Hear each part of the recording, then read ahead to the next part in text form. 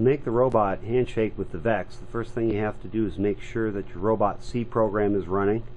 You know this because in the program debug window it says stop. You can minimize that. You take your handshake program in the Rios, set it to step 1, and say play.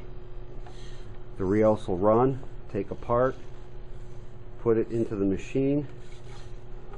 The machine will turn on and then send a signal back to the robot telling the robot to come pick up the part and place it on the pallet.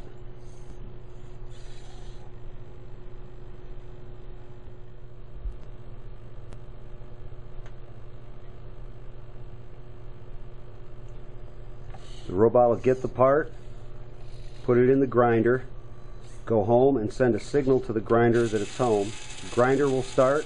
When it's done, it'll send a signal to the robot telling it can come pick up the part and place it on the pallet.